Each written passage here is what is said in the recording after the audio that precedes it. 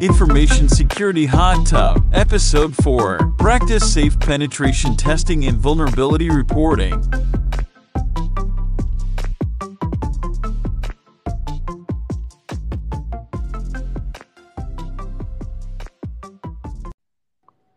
Okay, looks like we have quite a few people here. I know it's been a lot of people have a little bit of a busy night tonight, so thank you so much everybody that's here, either as a speaker or just listening in. Tonight's space is going to be a little bit different. Ali had a great, awesome idea of kind of diving in to see how a lot of people kind of hone and practice their skills here in InfoSec, whether that's going to be red team or blue team. So I'll definitely kind of pass the reins off to her. But yeah, so let's jump in. Ali, do you want to introduce yourself? And then we'll get started to learn more about our speakers as well. Yeah. Hi, everyone. I'm super excited to be hosting this space. I have a story about why I wanted to host the space, and I'd really like to share it with y'all. I have had an interest in pen testing and finding vulnerabilities for a while, but what really made me drive me to do this space was I got rejected from a dating app, and I was like, what if I found a vulnerability in the dating app and then told them about it as a way to get access to the dating app so they would let me on by finding a vulnerability? And I know that's so silly, but this is what inspired this app, so I hope you all find it funny because I think it's really funny too. I came up with a list of questions that I'm super excited to be here to ask. I know that it's generally a lot less formal, but I came up with a bunch of different questions. Be happy to ask our panelists and then have like a Q&A session if y'all are chill with that. I mean, I'm ready to ask these questions. I wrote them all up, so I'm really excited to be here. I don't know. I guess I'll just start with asking the panelists. So if y'all just want to do like a quick introduction and maybe just drop like what's your favorite pen testing tool just so that we can figure out who's here and who's speaking today. So I'll start with Davin. Hi, everybody. I'm Davin Jackson. Thanks for having me. I've been doing pen testing now for about almost 10 years. I've done pen testing for consultancies. I've been like an in-house pen tester, internal red team, and now I work as an application security engineer for a financial company, and I handle a lot of the pen testing, their applications and their APIs. As far as tools that I use, I'm I've been using Burp Suite a lot, so I'll just say that I'm Burp Suite and Postman for my API pen testing, and I'm happy to be here and help any way I can. Awesome. Beatrix, do you want to jump on? Hi, I am Khalilah. Most people call me Kiki. I am currently a security compliance analyst with GHX and a current student with Purdue University Global, set to graduate in about 4 weeks. I am not a pen tester. However, I do have some insights GRC-wise, compliance-wise, security-wise, for anybody that wants some information. Awesome. Rhea? Hey, good evening, everyone. So my name is Rhea. I am not a professional pen tester either, but I do have some experience with pen testing. And I'd say my favorite tool, I know Davin just said Burp Suite, which is like the most common tool, but it is like one of the best tools. I'd say Metasploit is definitely a lot of fun. I think everyone should know Metasploit at least. So yeah, so that's a little bit about me. Awesome. Eric? Hello, everybody. I'm Eric Bellardo, and I am not currently a pen tester, but used to do it back in my youth. I've been doing this for 32 years, and my favorite tools are the old Saint and Satan. And if you don't know, go ahead and Google. That's history. So I'm glad to be here as well. Awesome. And Jake? Yeah, hey guys. Nice to be invited to talk on this. Totally an honor. But I am a pen tester. I'm actually a little bit green in the space. I work at NetSpy with Parker. So that's kind of how I got in here. But I don't want to beat a dead horse and say Burp Suite again. But I've been really digging down on Burp Suite. I got to say, outside of Burp Suite, favorite tool's probably going to be Nmap, just old reliable. Awesome. So I guess for this question, this will apply to a few people, but I'm super curious to hear how has pen testing, in your own time or just outside of work or during work, how has that changed or influenced your own career? If anyone wants to jump in, I feel like Eric is going to have some really great stories here. Oh, was that a hint? All right. So, in my career for so long, I've worked with a lot of different areas within pen testing, without the red team, without the AppSec team. And actually, one of the highlights of my career, which I think Davin can speak a lot about this, much more than I do, but I had an experience with having to set up the application security for the World Bank. And we had, on a weekly basis, we had to scan 1,500 websites and do AppSec of all the new and emerging tools. So we had about 300 tools and 1,500 websites that rotated within every month that we had to do. So a lot of tools that we use, we didn't mention here, but one of the tools that I used there was Core Impact, which was great for the website scanning at the time, and this is 10 plus years back. And so being able to work on call it the front end or the door to a lot of these applications at that time when, OWASP was starting to be built, and being part of those groups building OWASP and being part of those working groups for those vulnerabilities. It was a great time in my career.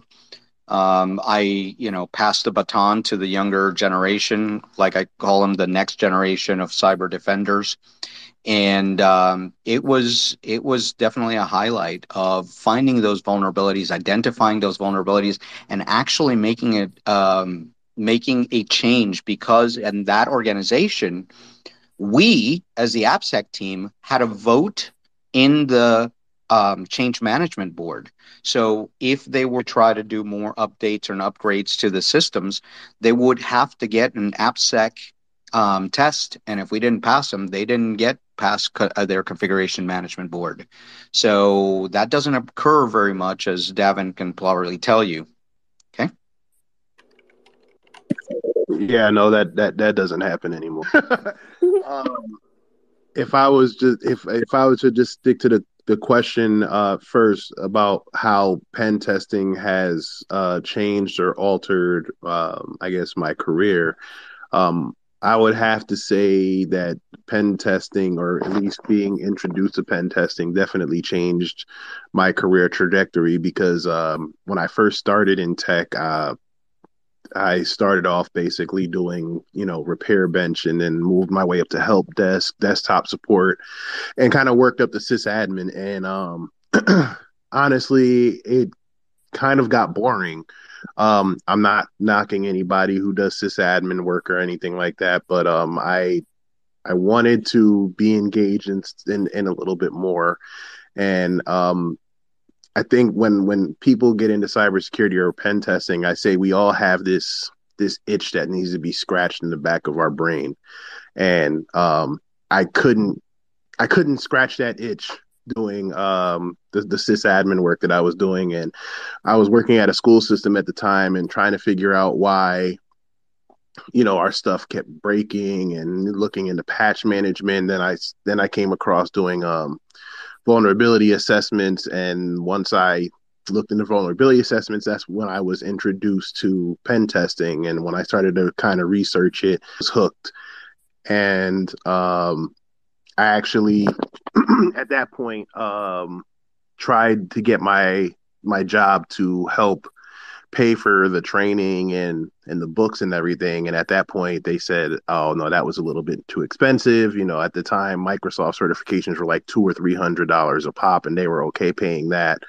But then when I decided I wanted to look into more cybersecurity stuff, they were like, "Oh, that's too expensive." So I actually had to come out of my own pocket and do a lot of studying.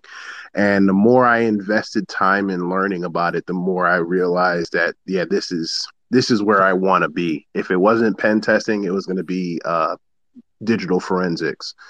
And like I said, I read a bunch of books and built my lab, and started honing my skills that way. Shortly after that, I went and got my CEH, labbed for like another 3-4 months, and landed my first junior pen tester role shortly after that. Like I said, it's just kind of been taken off from there. And like I said, just the everyday challenge of learning something new in pen testing, knowing that, you know, a vulnerability or an exploit might work today that might not work, but then there might be a new exploit that comes out next week that's just as cool. You know, those type of things just kind of excite me. And that's pretty much in a nutshell, I guess, how pen testing came to be in my career. And yeah, like I said, now I test applications now for their security. And like Eric said, yeah, we're definitely fighting to make certain changes. And there's a lot more red tape now than there was when Eric was in that field. So I hope I answered the question. Definitely. Y'all definitely jumped on and answered. And I kind of want to lean more into talking about the red tape. So something that I've personally always been super anxious about is that red. And I would love to hear from everyone how they sort of start off if they're doing pen testing in their own free time or navigating these more complex situations. How do they pick what they're going to go after? So do you look for bug bounties, or if you have a target in mind, like how do you decide you should go for that to figure out the vulnerabilities?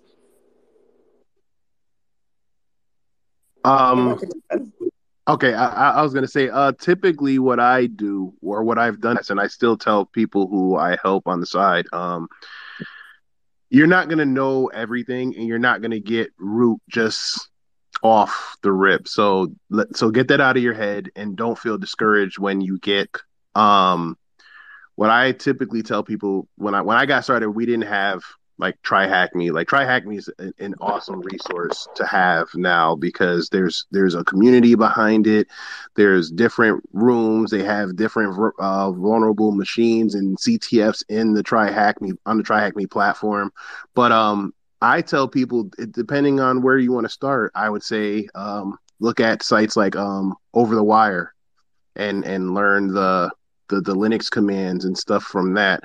Go on VulnHub if you're really gonna build a lab.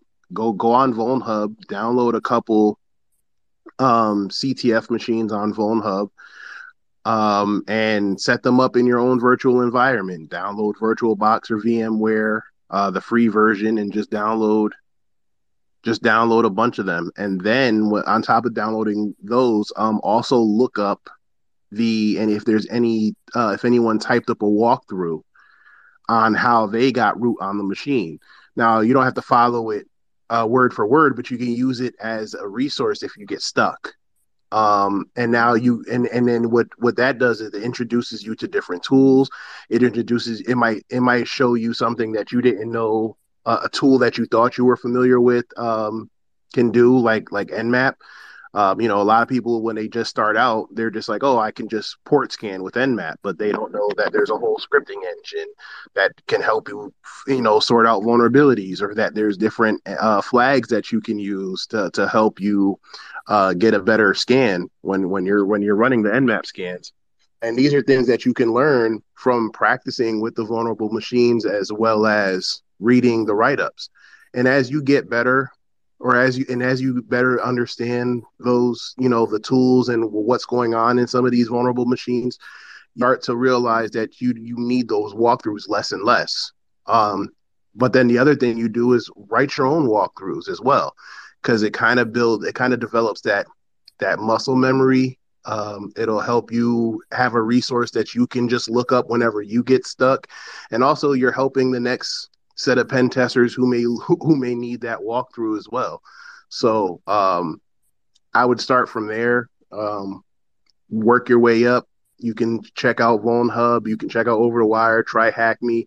I know people say Hack the Box has gotten a little bit more beginner friendly now, but I usually say wait to go on Hack the Box until you actually have a foundational understanding of what you're doing or what you're looking for in a pen test or a CTF, because that can get discouraging. You go on Hack the Box and it's just like, because there aren't really a lot of write-ups unless they're retired machines. So I would say just wait a little bit before you jump on Hack the Box until you get that understanding. But you can use VulnHub and try Hack Me, Over the Wire, and there's a bunch of other ones that I'm probably missing right now. When you want to move up to application testing, like web app testing, you can go to Portswigger's Web Security Academy. They already make Burp Suite, so it's awesome that they actually have their own academy that you can use. You can learn how to use Burp Suite as well as hunt for vulnerabilities, and they teach you how to do that. There's pen tests. There's Pen Tester Academy, Pen Test Labs. There's a bunch of different resources out there. So it depends on the trajectory you want to take your pen testing career. That was a bit long-winded, but sorry.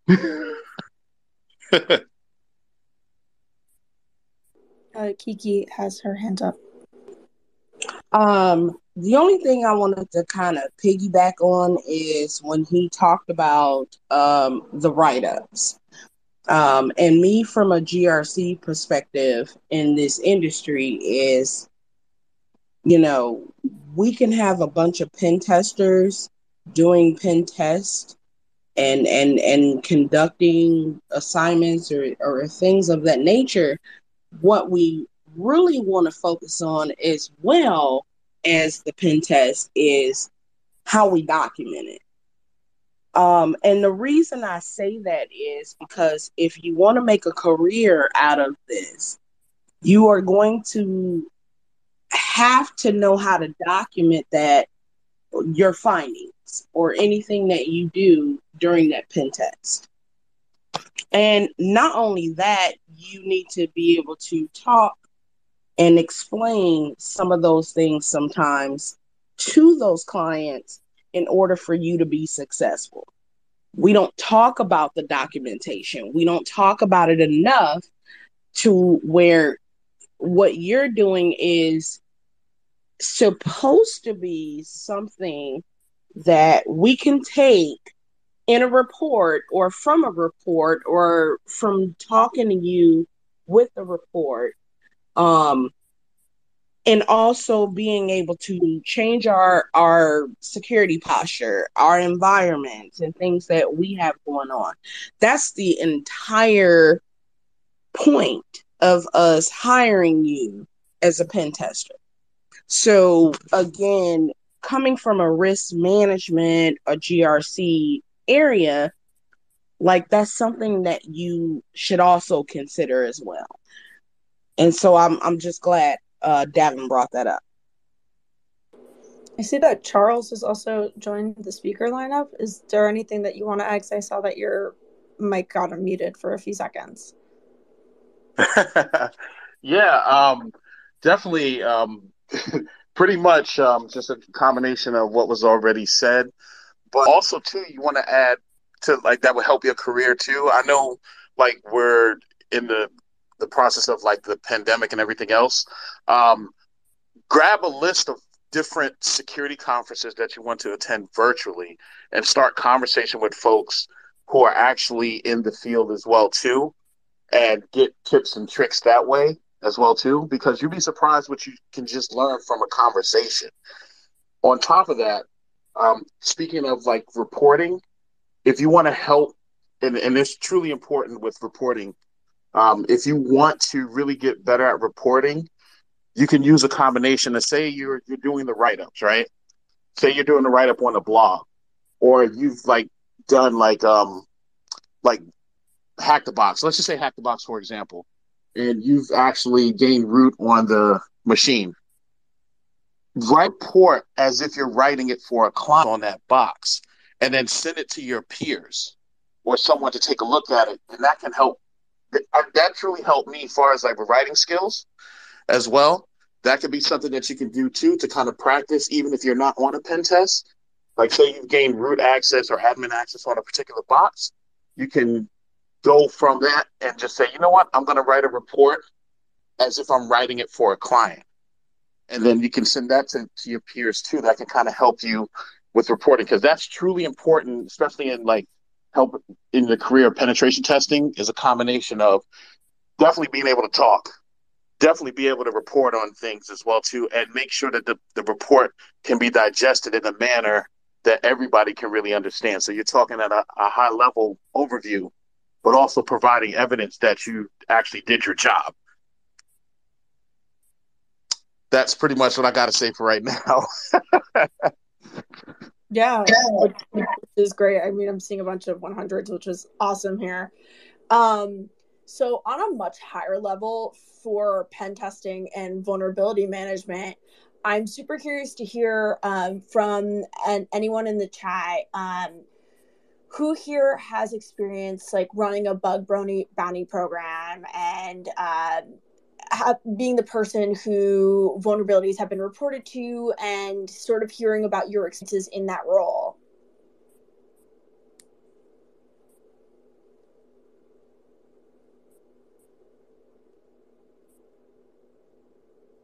Oh, nice. No one sick. I can't say that I've triaged any, but I've submitted my fair share of dupes, and that's always a fun thing to get back. Yeah, I mean, I guess we could talk a little bit about submitting. What was your was this part of a bug bounty, or was this part of you doing your own experience learning on the side, and you just happened to find something? I'm super curious to hear if anyone has any stories that align with that. Yeah, I mean, I guess I can start out, but I kind of used bug bounty as a little bit of a side project, just to kind of test things out. Very similar to how you'd use Hack the Box to test things, test your skills, snoop around on the web. It's I think it's one of the best platforms that you can do things on, because Hack the Box and Try Hack Me are fantastic resources, and I absolutely used things like that to learn and gain experience. But I think bug bounties are super unique because there's actual company infrastructure that they're giving you access to, essentially, and they're allowing you to perform tests on with defenses in place and things that you won't see in an isolated environment. A lot of the times, Hack the Box is fantastic, and it's such a good resource, like I said, but the box in most cases is intentionally vulnerable. There's maybe a handful of ports open. There's just one, and they're kind of hinting you towards something. It's very CTF oriented. Or I think bug bounty differs and is super helpful for people that maybe are a little bit experienced, but just trying to test their skills as you're working against a actual infrastructure. You're working against an actual application that has a team of developers behind it that are trying to circumvent all these vulnerabilities, and they're trying to outsmart us, and we're trying to outsmart them. So I think it does provide a unique training experience. I can't really speak to the triaging aspect of it or anything on the receiving end of a bug bounty program, but I do think it's one of the best ways to learn web-based attacks, web security, things like that, because it's 10 times more realistic than seeing a WordPress installation from 2004 on a very easy machine on Hack the Box. And those boxes have their place in things, but that's going to be a 1 in a million if you see that out there. So it's a little bit of a long-winded answer, but that would be my take on that.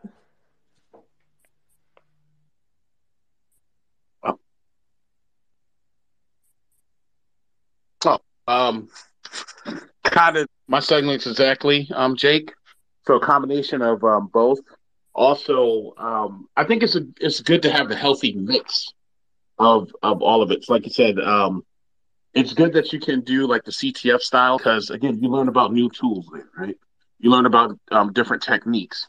Even though the software is older, and I mean CTF is totally different from, of course, the real world pen testing, but it's good to exercise your skills in that area. But it's also, and like you said, it's also good to exercise your skill set within like the bug bounties because again, that's like more so real world type scenarios, and you're actually, and that's another place where you actually write a report on a vulnerability that you actually found, but you help hone your reporting skills as well too. And of course, if it gets to a point where they're actually probably going to reach out to you or need to communicate with you, or even ask you to present at their maybe company luncheon or however else based on the vulnerability that you found for a particular company, that also helps with honing your skills as far as like with public speaking. So I think it's good to have a healthy mix when you're building your pen testing career, a healthy mix of different scenarios. And then again, you can also just look for the latest, like say like the latest version. I'm just gonna put this out there, the latest version of a piece of software that just probably came out and you just start playing around with it and you can discover bugs that way as well too as your skills increase. So that's another thing as well too. So you just never know. It's always good to have a healthy mix of each scenario because that helps in building up your, I'll say, pen testing endurance. Yeah, I kind of want to. I'm super curious to dig in more about what you just said, and please, I'd love more speakers involved in this. Specifically, you said software that came out last week. New software, new companies, new startups don't necessarily have bug bounty programs. So, in those situations, how do you start navigating that scenario of digging into new software? Gotcha. So, perfect example, right? And I'm using myself as an example here. So, I'm playing around with it's called Fuchsia OS. It's an OS that Android's looking to replace. Well, it's a OS that Google's looking to replace Android with, right? Their own custom OS instead of having to use the Linux kernel. They have a GitHub repository which is open to the public that I've downloaded and put it into my environment to play around with it, to see what kind of bugs I can actually find. That's how. And I'm just using myself as an example because I'm currently going through that now. It's newer software. It hasn't been, of course, been deployed to Android phones or anything else, but it was just something that like piqued my interest. And I actually downloaded the source code and played around with the source code and putting it into the environment and actually trying to test for bugs and see what I can actually find. And if I do find something, I'll definitely write it up and submit it to Fuchsia. But that would be the best way if they don't have a bug bounty.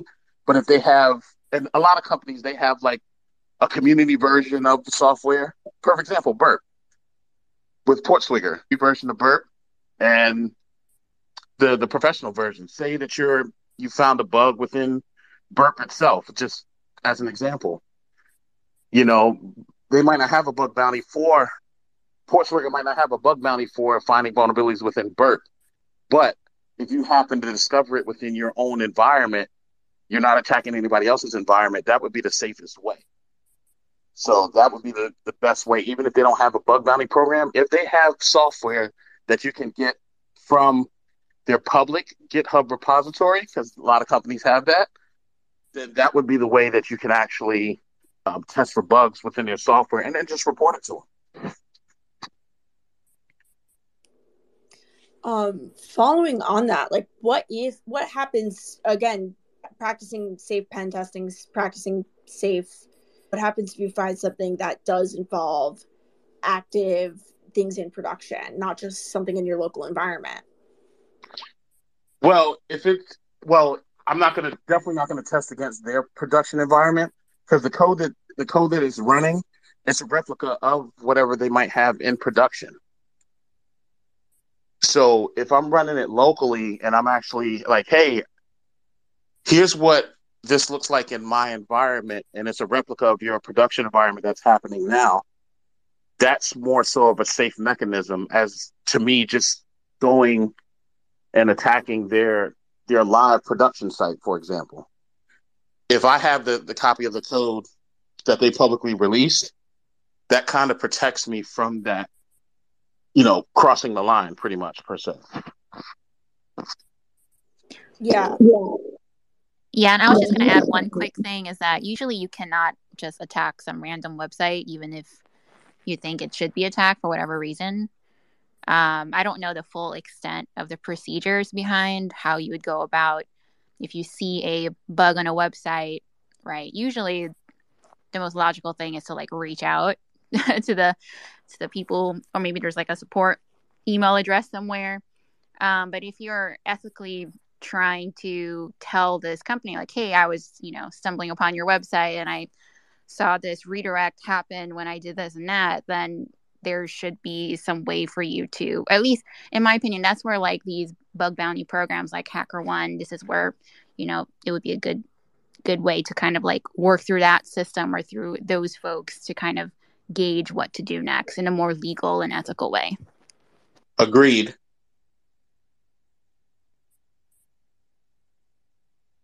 One thing to note is that if you search ethically reporting vulnerabilities online, just type it into Google. Many areas of or companies have a method for ethically reporting a vulnerability.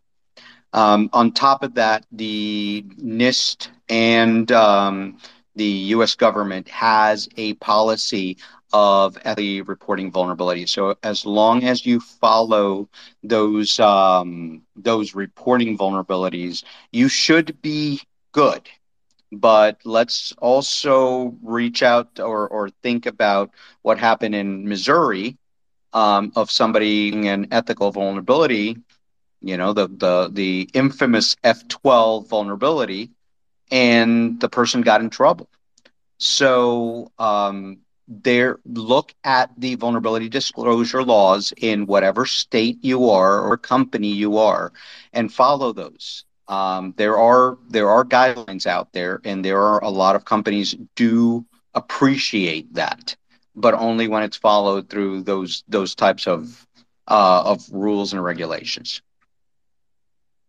Yeah, definitely, and I think that the F12 situation is a really great example of that, of sort of what I'm asking is like, you find something in prod and then you ethically report it. Like, how do you navigate that safely? Like, you're just trying, I'm not saying anywhere attacking, I'm just saying like, how do you ethically make sure that you're doing it and safely? So I think that's a really great bring up that you brought there. But Davin, I think you have something you wanted to add. Oh no, I was gonna say, if you can avoid it, never test and prod. For the love of everything sacred and holy, please never test it if you don't have to. We can have a completely different talk about some horror stories. And if you have to test and prod, make sure you have explicit permission to test and prod. Get it in writing, get it verbal. If you can record their voice, it just opens up a whole can of worms that you don't want to happen. Typically anything that can testing in production will happen in testing in production, and they will try to blame you even though they're the ones who encourage you to test and prod. As far as finding vulnerabilities, I think Charles had a good point with downloading it a copy to your local machine and basically testing it in your lab environment, because that will be treated as finding it on their own system. they'll try to triage it and make sure that that it is indeed a valid finding, and then however they give you whatever accolades, whether it's through a payment or through swag or even a thank you. A lot of companies have different things. Like they have bug bounty programs where you can get paid for it, and then they have another one that's like a bug bounty program, but it's called a vulnerability disclosure program. And that's where it's just typically like a, hey, thank you, and we'll let you blog about it once we fix it. But like Eric said, look, check your local laws and see what they say. It can get real messy at times, like the infamous F12, or there have been other incidents where people have disclosed certain things and they still try to punish them for it. So I would definitely make sure to check that you have the law on your side and make sure that you're protected. And typically by doing it in your own environment, that's the best way to protect yourself. Because this way they can't say that you caused any potential harm to them. So that's it. Yeah, and Charles, you can go. No, I was going to say agreed. And also, disclaimer out here: make sure that the code is available for public consumption. If you got it from a Tor site, it's probably not a good idea to work with it. Wait, and furthermore, you might be adding a backdoor to your own thing. This is true. That's the other thing. When you download them, make sure they're from trusted sites, because if you don't know if you don't know how to read code, or you don't plan on sifting through the source code for an hour or two to make sure that the code is legit, you might end up down and thinking, oh yeah, this is an exploit, or like Charles said, yeah, this is a repo. But you might actually be giving them access to your own system and making your PC a part of a botnet. So also look out for that as well. Just download sources. Yeah, remember, Froggy365 does not have your best interest at heart.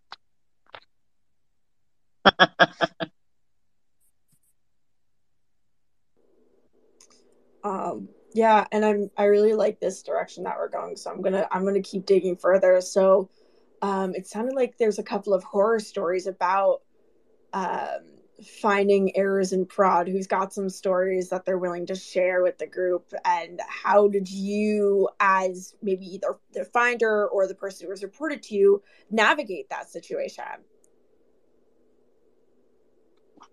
Well, since I'm the one who brought it up, I guess I'll go first. So I'm going to give a quick high-level rundown because I don't want to name names and I don't want to break NDAs. But I was testing for a client. Typically, before you do a pen test, you have weeks of discussions for scope and scopes of work, rules of engagement. If there's any accounts that you need created, whitelisting of IP addresses, and the whole nine. So during one of those calls, I told them that I needed access as a regular user, and I also needed an account of someone with elevated privileges. There was definitely a language barrier issue there, but every time I kept saying, give me someone with elevated privilege, like an admin account or something, they kept saying, sure, we'll give you root level access. And I kept saying, I don't want root. I just want an elevated user, on this web application. That's it. And they kept saying, yeah, root. And I'm going, no, admin. So we went back and forth. This is where I say document. And like Khalilah touched on earlier, documentation is key, especially when you're doing these things.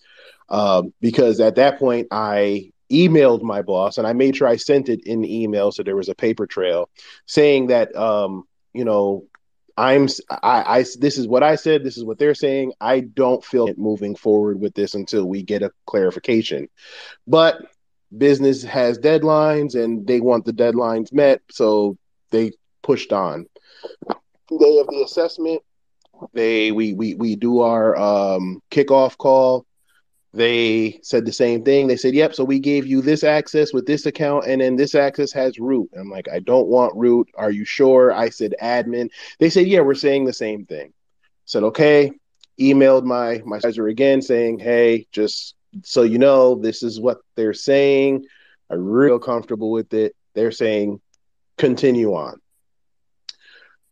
I get to doing the initial mapping of the application. So when you're doing a web application, typically what they want you to do, what you should do, is touch every part of the application, every input box, every button, every click. You want to get as much of an attack surface as possible. And then after that, you can, at that time, after you do all of that, maybe you spider the site just in case to see if there's anything you missed. So this way you have a full layout of what the application looks like in Burp Suite, so you're not missing anything. And you can then go on to your searching for vulnerabilities and analysis and then exploitation and stuff. So I'm doing all of this. I get through my initial mapping, and then I run my spider.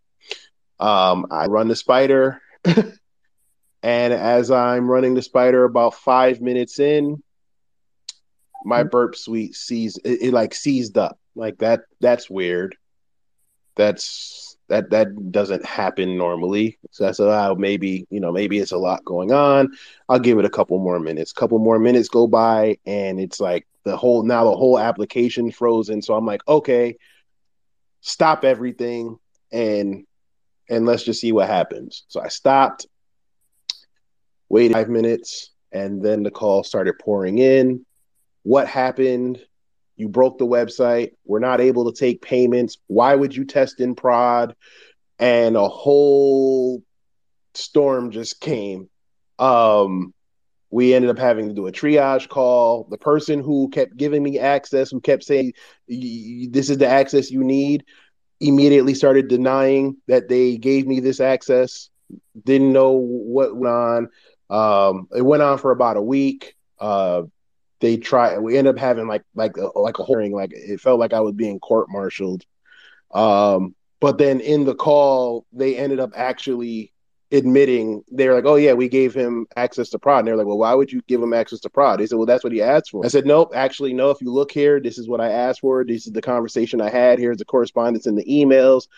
And it ended up basically, they ended up basically having to eat the costs that they lost from those transactions, because what happened was during the burp spider, it was turning off different functions. And what it ended up doing was turning off a function that was that allowed them to accept payment.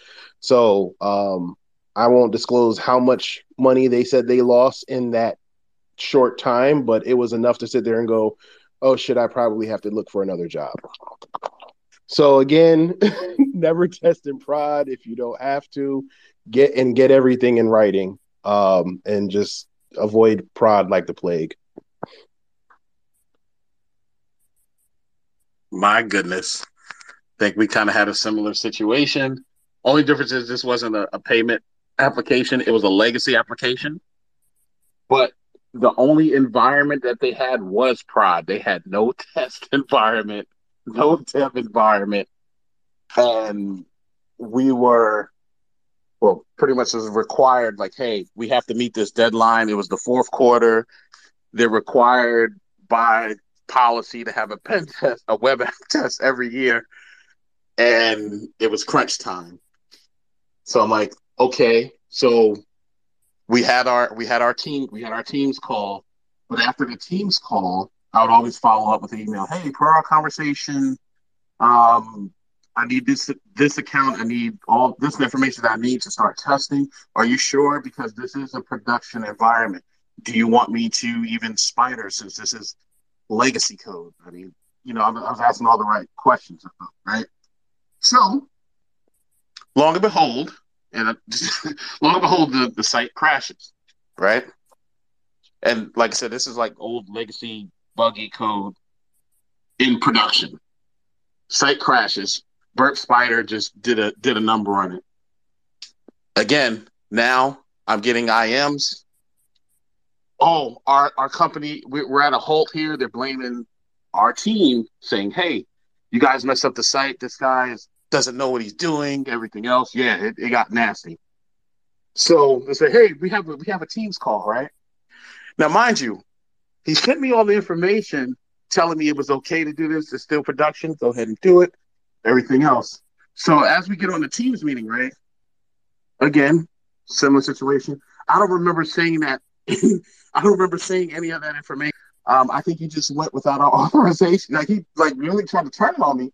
And what I wound up doing as he was talking, I put the screenshots in the Teams chat for everybody to see. As he was talking, he's like, "Well, I did no such thing," and then all of a sudden the screenshots just started appearing. Then you could hear him over the thing because his camera was off. His conversation started changing. Well, I dug through some emails, and I do remember saying that during the course of the call. But the thing is, if I didn't have, and this is why documentation is important, and screenshots is an extra layer of protection. If I didn't have that, yeah, it would have been a world of hurt for me because it would have been my word against that person's word.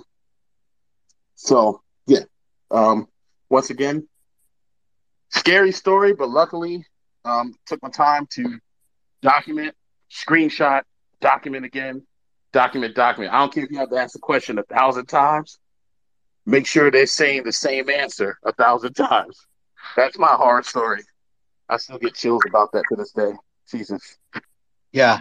Like both of you said, CYA is the operative acronym in pen testing. And I had a similar in the U.S. government. I wasn't doing a pen test. I was just doing a vulnerability assessment.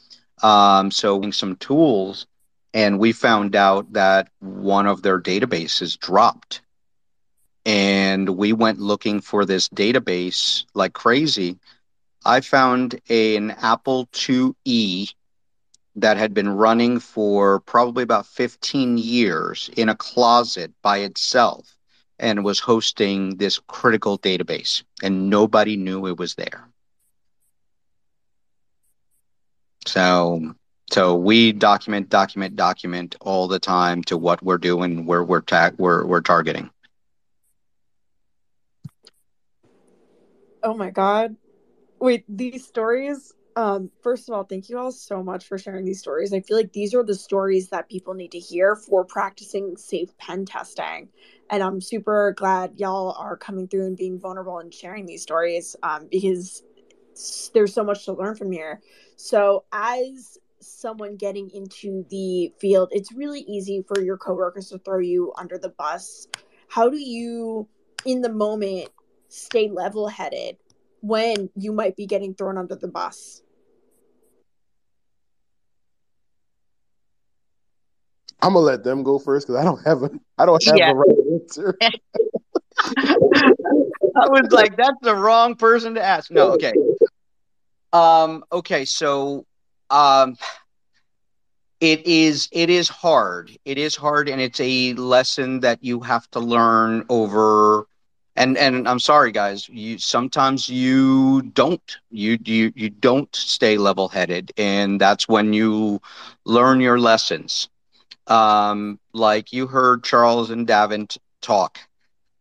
Make sure everything, again, it goes back to document, your rules of engagement, your SOW, your anything that as you're doing the pen test, you got to remember that just like you're doing a court case, a forensics case. So every time you request something, you take a screenshot. Every time they give you something, you take a screenshot. You make your list of things. And I didn't learn this until later on in my career, that you needed to go to that level because that's going to happen. If the worst thing happens, it is human nature to first say, it wasn't me. It wasn't me. I didn't do it.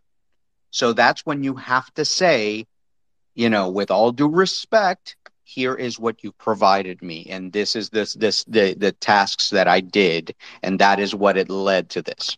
So that after action, that preparation for that after action, it's going to help you when you're writing your report, and it's going to help you if you are in one of these negative situations. So document, take pictures, take screenshots, make sure you know what's going on. Okay. I'm super excited, Kiki, that you raised your hand, because I want to hear your input about documenting and legal. This is exactly what I was going to ask next. So please, what do you have to share? So remember how I started off this conversation about documentation and about GRC and the whole nine? Pen testing has to tie back into these risk registers that we are creating, things of that nature. You need to have documentation. We don't know that you did what you said you did unless we have the documentation. And so it was a chuckle at first, but now people are starting to really understand GRC is not the laughing stock of this community or this industry. It is more so the heart of it. You have to abide by these rules, regulations, and what have you in order for you to be successful here. This has to happen. And we have to start with training people with the mindset of, if you do a pen test, even if you're doing a practice pen test, start learning how to document that and write that up so you have proof and you have evidence of what it is that you have done, so that way when we come to collect evidence as the GRC going through high trust, SOC 1, SOC 2 audits, you know what I mean? Things of that nature, we have that evidence and don't have to worry about it. And you don't have to worry about it either. But if you're doing things with no documentation, it's going to be a problem. Some way or another, it is going to be a problem. And that's all I wanted to say. I just really quickly wanted to ask, for those who don't know, what is GRC? Governance, risk, which is risk management, risk registers, things of that nature, and compliance. That's what GRC is. And those are the things that you should be complying by when you're doing pen tests. So it all ties back into each other. Like it's not like we got pen testers here, we got GRC people here, we got blue teamers, red team. Like, we are all within the same community when you really think about it. We all tie into one another, into one another's jobs.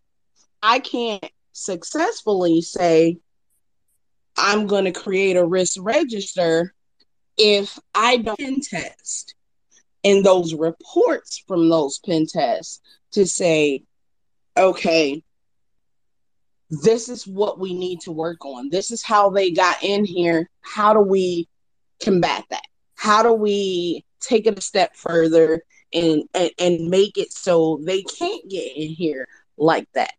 That's the things that we are getting from those pen test reports.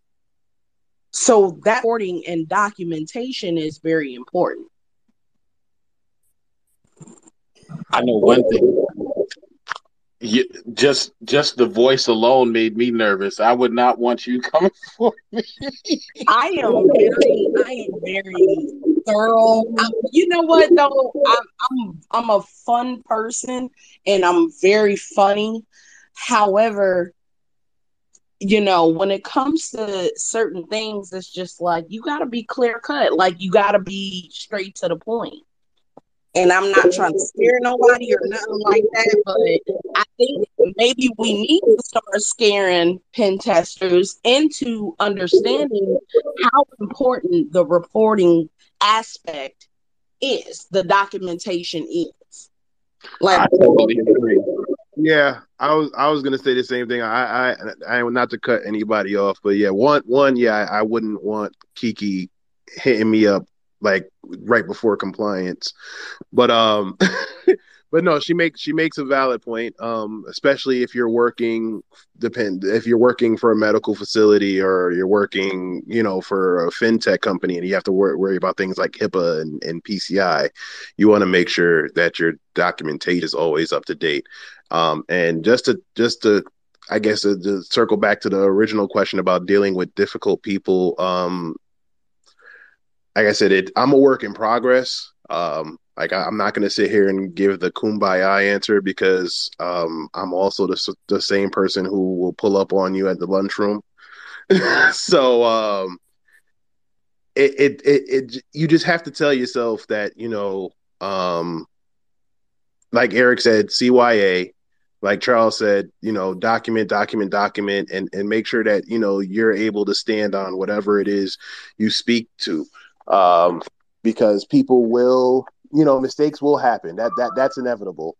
And people will try to throw you under the bus if it feels like they need to, if self-preservation comes into play.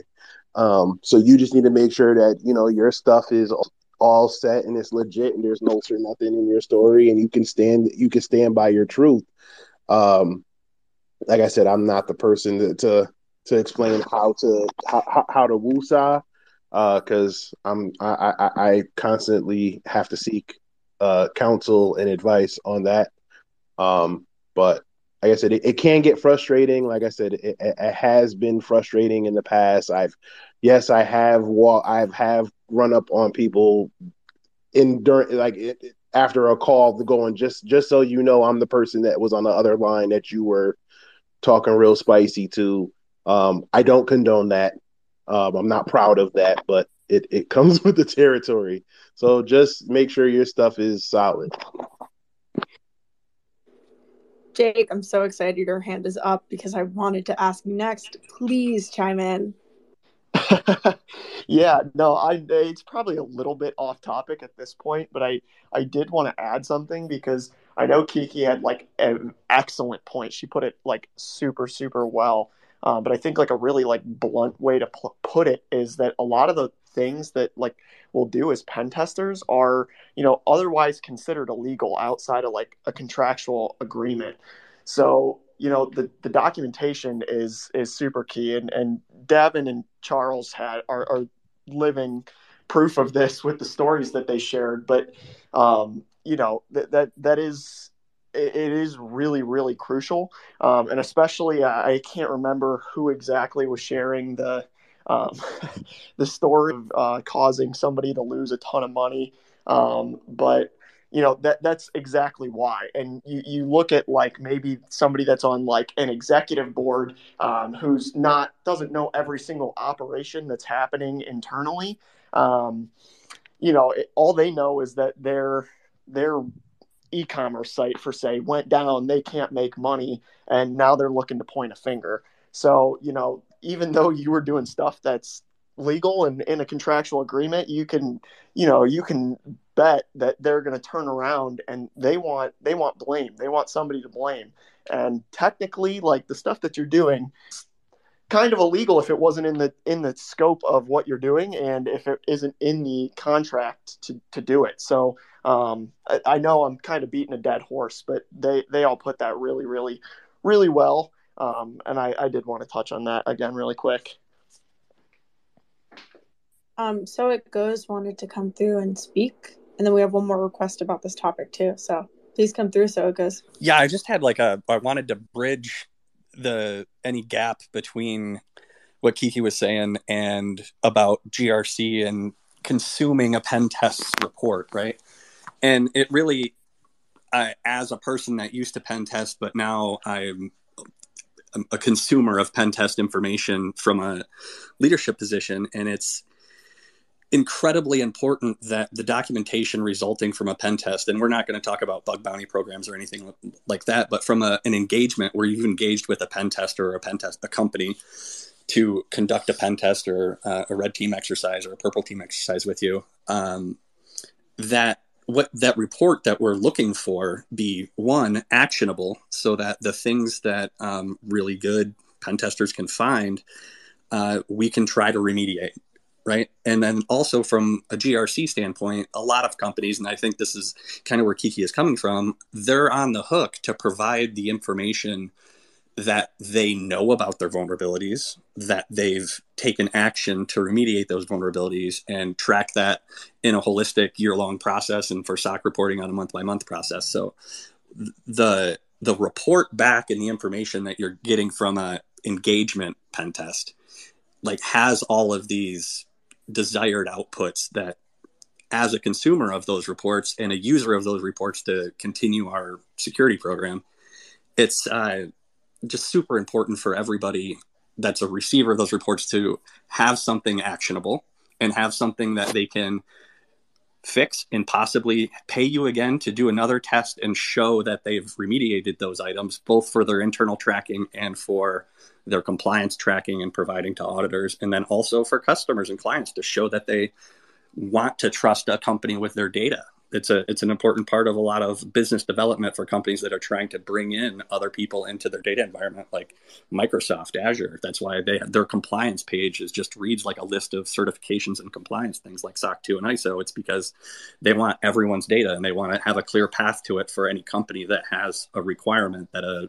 whoever they're going to trust with their data have those things in place. That was awesome. I'm also going to bring up James right now. Hello.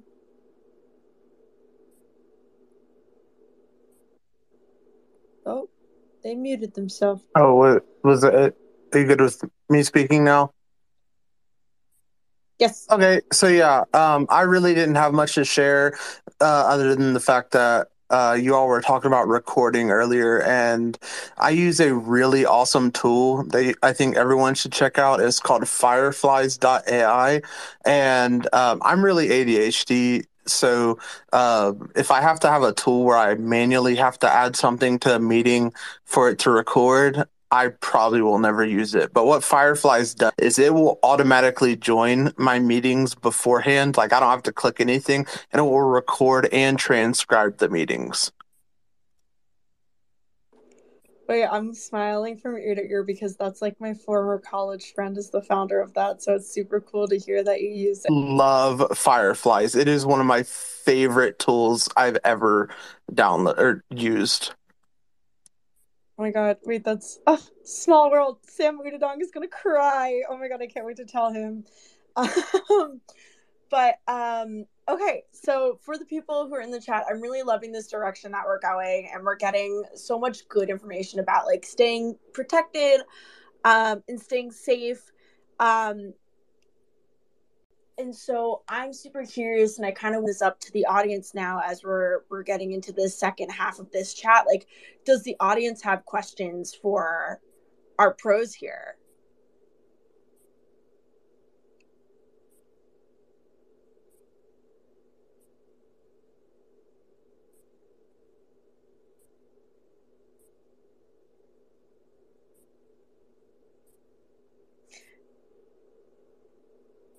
I can continue to just ask horror stories that people don't want to share or people don't want to ask. I really want to make sure this is an open conversation. But we do have a request, and so I'm here to add them as a speaker. Hello. Welcome to the stage, Christian Galvin. Hey, how's it going, guys? So really informal chat going on. So I'm really happy that you guys opened it up to the audience. So I'm a prior pen tester, and now I've moved into security engineering, but I still love the pen test work. So I guess the question for the pros is, what's a situation that you've had where like the scope was going well, everybody seemed to be on board, and then like I guess something happened, like miscommunication, that just things didn't go well, and you really had to do some like damage. And what are your tips for when that happens? I've had a couple I've had one where we call it scope creeping, where the client or the customer might try to change the scope mid-assessment. I had one where I basically ran a cross-site request forgery vulnerability, and I was able to get all the way up to like admin level access with it. And the network team, the guy who was my point of contact, typically how that pen tested worked was if you found a major vulnerability, you actually stopped and had a quick call and reported it right then and there, where traditionally you would do a pen test and then write up the report and then disclose the findings in the report and in the debrief meeting. But that one, we had to actually report it as we found it. And I remember the gentleman kept trying to remediate the issue, and every time he tried to remediate it and I retested it, I was still able to recreate the exploit. And this was like day 1 or 2. So this was like Monday or Tuesday of the assessment. And then by like Wednesday afternoon, we get called into a meeting, and the guy says, well, that's out of scope anyway, so we don't have to fix it, and it's your fault because you shouldn't have tested when it wasn't in scope. But I think the same thing that we talked about earlier about CYA and having your paperwork, that also came in handy because I had a copy. I actually printed out the original scope of the pen test. So when they showed the scope and they showed the list of applications and whitelisted URLs and IP addresses, I then opened up my copy of the scope that was given to me the week prior and showed that there was a difference there. So again, it's all about keeping documentation and staying true to what you're supposed to do. That's my example.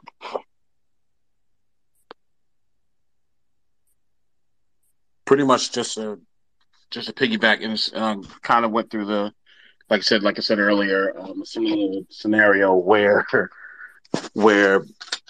I'm just gonna say the client got amnesia and he had to be quickly reminded through a Teams conversation with screenshots in order for him to change his opinion.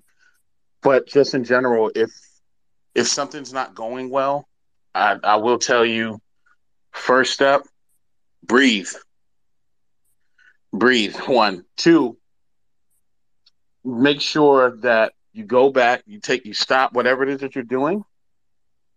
You go back and collect all of the documentation from the beginning of the engagement, and I'm talking about from the time of the kickoff meeting up to the point where there was actually a problem, right? And you sort through the documentation, make sure that you touch on all the points, make sure that you actually know how everything went, like from the conversation up till now, right? That way you could be prepared to answer any questions. So that if they say, hey, this was out of scope, right?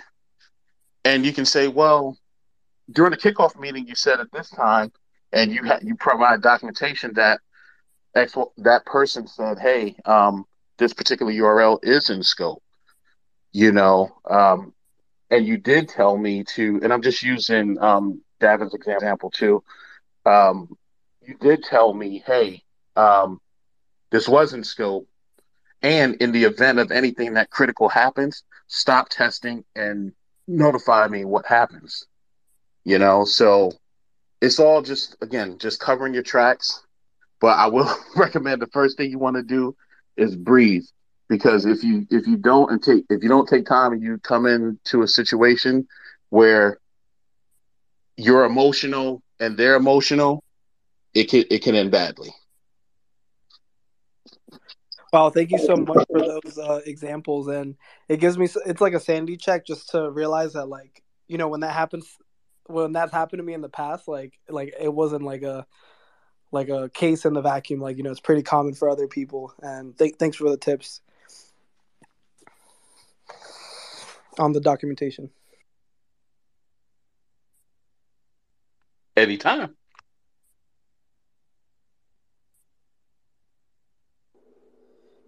Kiki brought their hand back up, so bringing them back up. I just wanted to say, I'm not going to say nothing, but I said something earlier. I'm not going to say nothing, but I did say something earlier.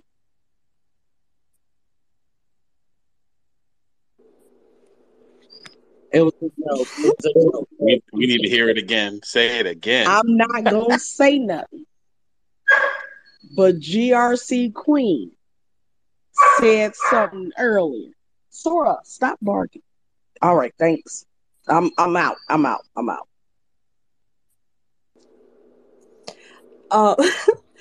I guess I would actually like to kind of ask, based off this last question, what happens if you do find something out of scope? It was kind of touched on, but let's just jump in further into that scenario. Like, what do you do? Stop. Don't go any further. I would say that. If you do run into something, oh, sorry. Yeah. If you do run into something, so for example, especially, and this happens a lot when you're testing like web applications in general, you can have something that's in scope, but then it may redirect you to a page that's out of scope. If it looks weird, it probably is weird. And the best thing you can do, if you feel like that it might not be in scope, just stop. Don't go any further. Even if there's a vulnerability on that particular page, even if there's an issue with that particular page that got redirected to, stop, notify the point of contacts, let them know, like, hey, during the time of the testing, I was redirected this particular page. Is this in scope? If they say yes, like, okay, perfect. Now I know there's a scope. Also, I noticed there's a particular, if there's a particular issue or bug or whatnot, you can report that, add that into the conversation as well too, and let them tell you in writing, not in voice, in writing, that it's okay to continue on, or that vulnerability is something that we already know about. Let them do what they want to see happen, but let them tell you that in writing.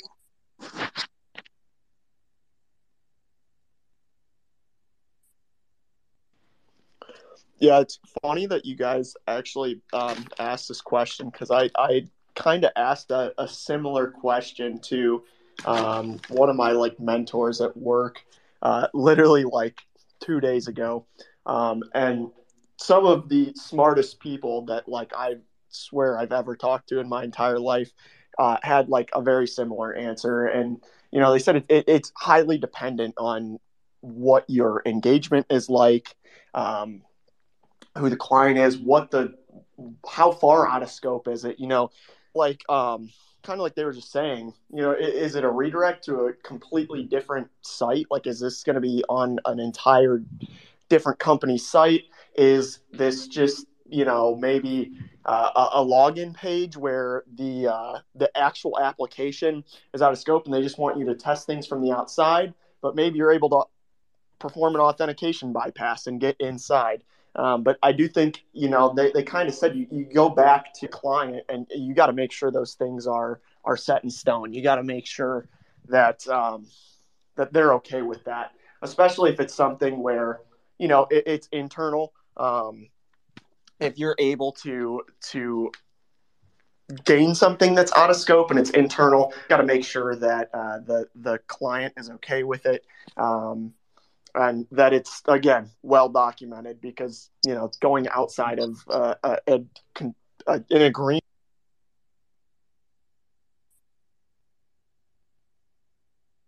Yeah, let me add 2 cents here. So now I'm going to look at this as a CISO or a client. Okay, so when something is out of scope, there's two things that you should always do: document, stop, well, three things: document, stop, and inform. Okay, that's very important. And the reason for that is twofold. I'm gonna do the positive feel here. Okay, is as a client, I might have done with my team a scope, a rules of engagement, et cetera, with you guys, the pen testers, but I don't know what I don't know. And sometimes we don't know what we don't know. So maybe you did find something that was out of scope. When you document and inform me, I might say, yes, that, I would like you to test that and let's amend the rules of engagement or the scope of work. If no, I say, hey, this is going from this application into an SAP system and I don't want you to touch that. Yes, let's stop right there. Thanks for letting us know that that's redirecting. Maybe we didn't even that it was redirecting there.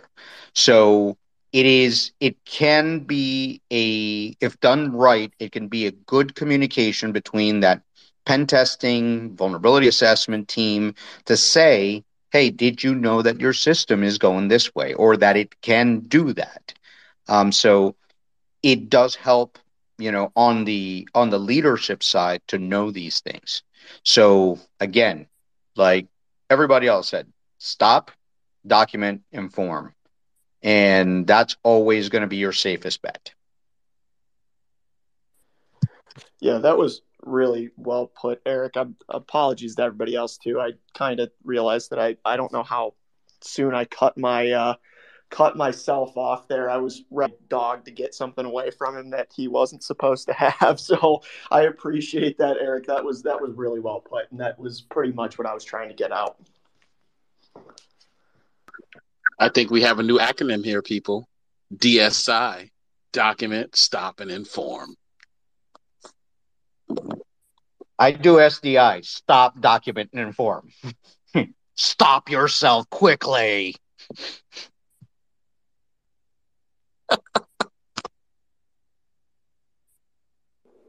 This is very exciting. I love this. Now we're going to see this acronym pop up everywhere. So if you're listening and you're going to start writing blog posts, y'all better use this and credit this group chat. Thank you. I guess I would really love to hear if you, I personally love actionable advice. So if you were someone who's in my shoes, who's new to the world of pen testing, what actionable advice would you give to me? Ooh, I feel like I could probably speak on this one pretty well, given the fact that I'm 3 weeks into full-time pen testing.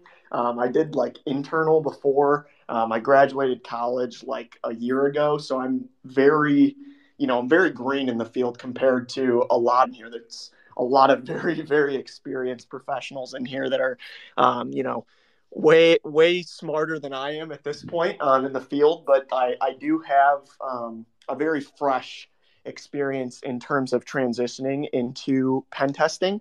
And I think one of the things that I found the most success with is kind of what we were talking about at the beginning.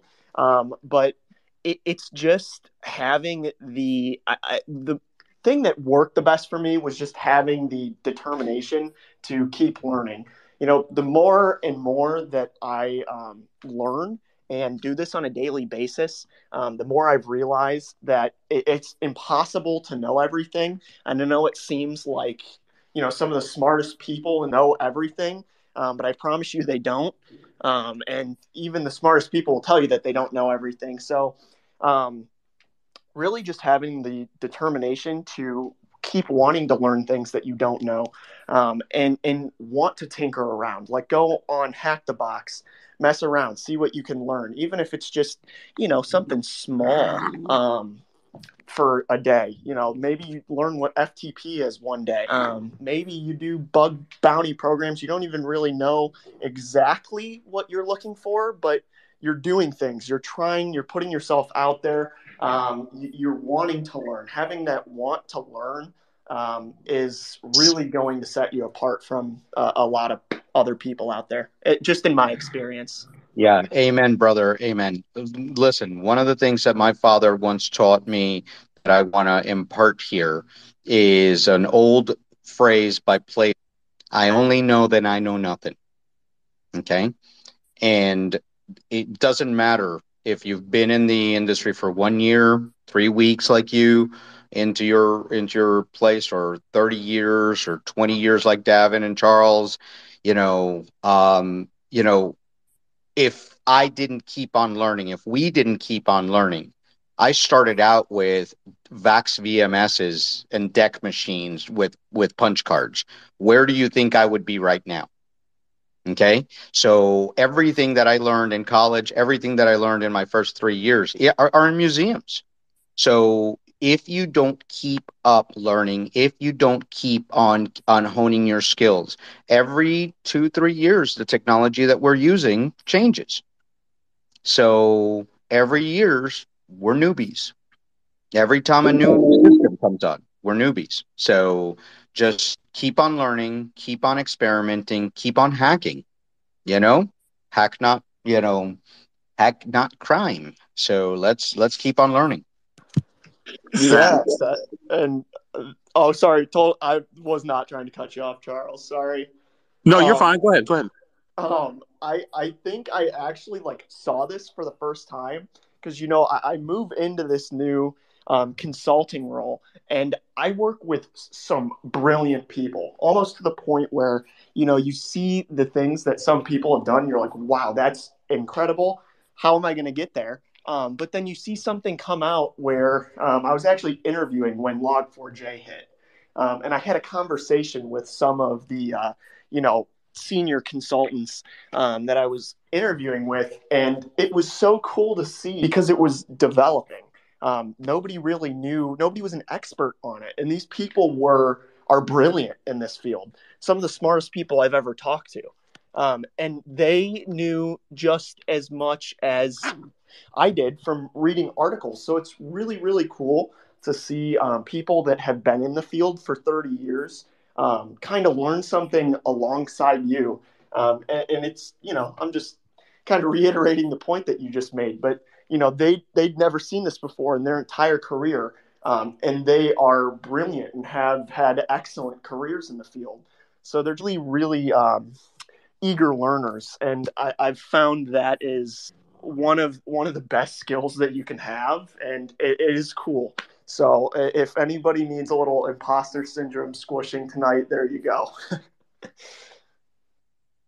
Yeah, I mean, Eric made me shed a digital tear about the VAX systems, even though I'm Novell certified. But where would that get me today? Hey, NetWare was a bomb back then, right? Now, mind you, I'm NetWare 4, so it was before TCP was even inducted. We'll talk later, buddy. Yeah, y'all showing y'all age. No, but I think everybody touched on it already. Never stop learning. Never stop learning. That's one of the things that drew me to this field, was that it's always changing, it's always challenging. Like Eric said, technology is always changing 2 to 3 years. Well, Moore's law is every 18 months. That every 18 months, the newest technology becomes obsolete in 18 months. So, the way I see it is, if they're saying that technology grows obsolete every 18 months, then so will your skill set. So always sharpen up your skills. Never get complacent.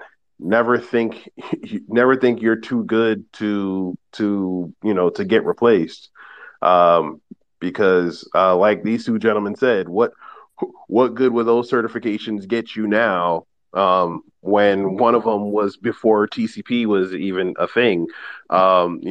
That's that same thing with certain certifications, like Microsoft certifications back in the day. What good are they now when everything is in the cloud? So always always be prepared to learn something new. Always be prepared to put in the work. Always practice. There's always something new you can learn or something you can work on in pen testing. You know.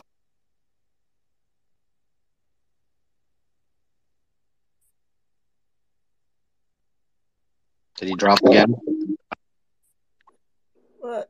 Just to, oh, I'm sorry. Go ahead. No, you go. I think it might be him. Yeah. But just to piggyback real quick what he said until he comes back in. But yeah, always keep learning. And don't forget, even if it's like old knowledge to someone else, it's still new to you.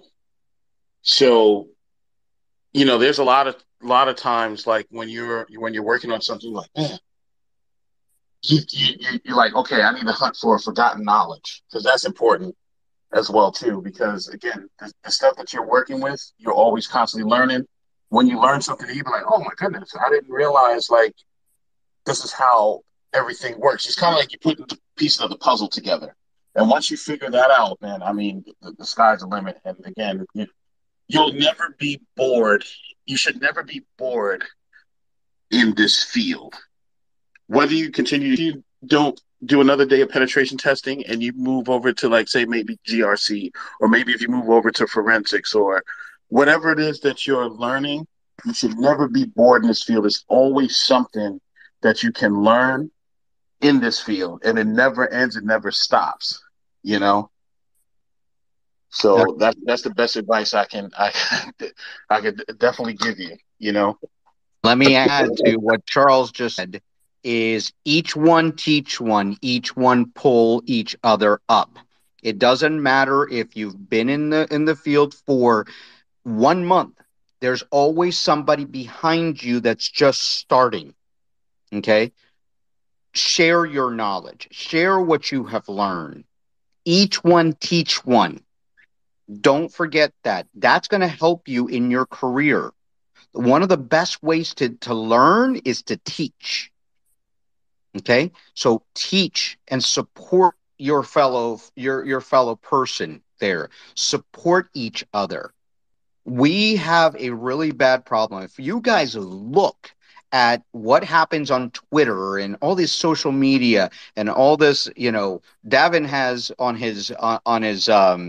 his merch store a T-shirt that says "I survived InfoSec Twitter" or something, or InfoSec Twitter veteran. I got the phrase, but we have an issue, and we need to change that from right now. Each one teach one. Stop putting each other down. InfoSec, cybersecurity, whatever you want to call it, okay, is a team sport, period. Nobody can do it alone. So, sorry, I'm going to get off my high horse here. I was trying to find the emoji for a digital hug because that is so true. And if it don't challenge you, it don't change you. So definitely take it as a challenge. As you learn stuff, teach stuff. And, you'd be surprised how much knowledge you accumulate just by doing that alone. I guarantee you look back and be like, oh man. And you'd be surprised how many people you actually help. Because I guarantee you will never lose helping somebody else win. I guarantee you that. I keep getting kicked off, so I'm gonna speak quick before I get kicked off again. No, I agree 100%. As far as lifting as you build. So as you building yourself up, help lift others. A blog, and I think to date, my most successful blog still is me writing how I failed an exam. And I just wrote that to just kind of get it off my chest and do something different, because a lot of the times you see people out here just kind of sharing the success stories and not sharing, that they failed or that they screwed up. And I decided an article to talk about how I failed my first crack at the OSCP, and in reflection, what I did wrong and how I misjudged it, and what I plan to do to improve. And that has been the most successful article, mainly because of the responses that I got. And it also helped so many people. There were so many people who reached out to me privately as well as publicly who said, thank you for doing this, because had I known, I probably would have made the same mistakes you did. So you never know who's paying attention, and whose life you can possibly change or thought process you can alter. I don't. I caught the tail end of Eric's soapbox, but yeah, don't let InfoSec Twitter bring you down, because it can. And yeah, the shirt is called InfoSec Twitter Veteran. Yeah. Oh my goodness, what's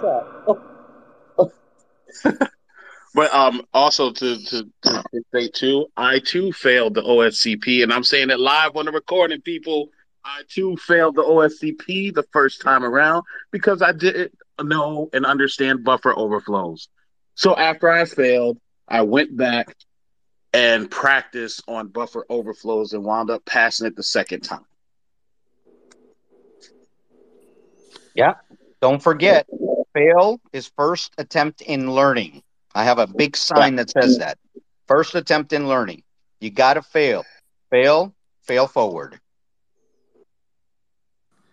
I just wanted to combine what Eric and Charles were saying, because those two things go together.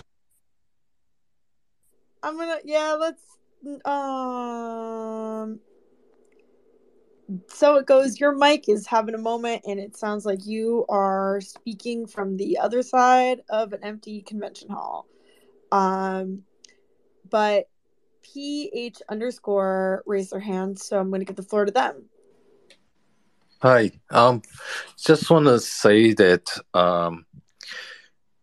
learning is hard sometimes, and sometimes people can get way too caught up to catching up with other people that you see around you. So what I noticed, and I fell into that same trap where I try to do way too many things and then get burned out from my own attempt at education.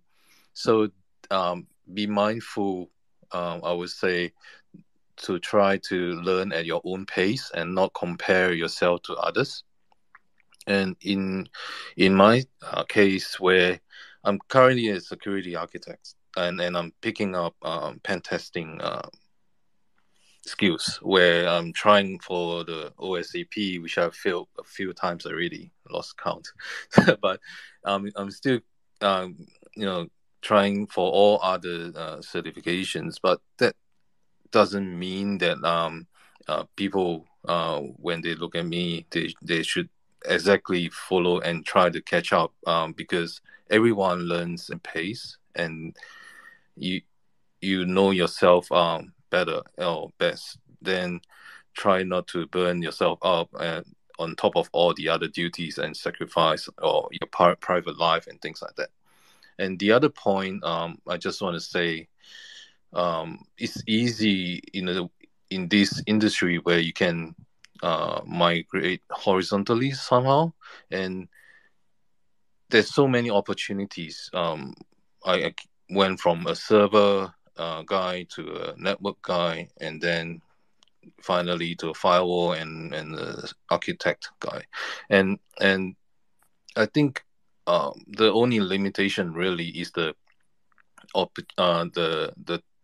maybe the perceived things that you restrict yourself with. So mentally, sometimes for me, I feel that I'm not going to try this job probably because I may not have the skills or experience to go for. But that's something is worth trying to pick up relevant skills and see whether the opportunity arise and go for it anyway. Thank you.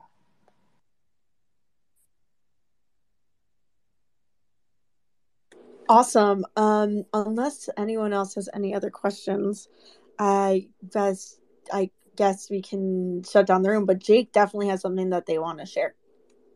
Yeah, I know we're kind of running short on time, so I just had one other quick thing that I wanted to add because I thought PH brought up a really good point there, and I kind of noticed it with myself too. And being able to learn at your own pace is, I think, really crucial, especially being on InfoSec Twitter. And this kind of ties back to like Davin's whole like I survived InfoSec Twitter thing.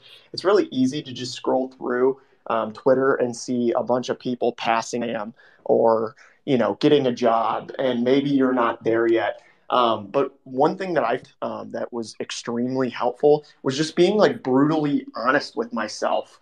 You don't on some fixed timeline. You don't have to know buffer overflows in 2 weeks. You don't have to know some specific topic in a set period of time. If you don't know something, just be honest with yourself. Don't pretend like you parse it and lie to yourself. Take your time. This career isn't a race. You have a ton of time to learn things. And I found when I actually started this with myself and know when I know things and, be able to take a step back and say, you know what, I did not do so great trying that SQL injection without any hints. Maybe I need to go back and revisit that. That's when I saw the most growth in myself. And I just thought PH made a really good point about that. So I wanted to add that really quick. But thank you guys for giving me the sec to add that. Yeah. Thank you so much for coming in with that last nugget of wisdom. But I think that we're done with this. Parker? Yeah, thank you so much, everybody that came by. I know we had in kind of a little bit of a long space, but I think everybody really, all of our speakers brought some really great information, a lot of great stories. So thank you so much, everybody that came and talked, as well as everybody that came and listened. Before we wrap things up, I do want to say tomorrow is Eric's birthday. So if everybody wants to drop a little 100, if only they had like birthday emojis. I'll give a little bit of shout out to Eric, who had a really awesome episode of his show earlier today, highlighting a really important cause for domestic violence and how people can provide a lot of security, both in terms of like different services that get offered online to help people who are victims of domestic violence. Yep. So, And thanks so much for that, Eric. If you don't mind, Parker, let me say two things. First, I know that unfortunately he dropped, but I want to publicly congratulate Davin Jackson. He is the new host of Hacker Valley for these next season.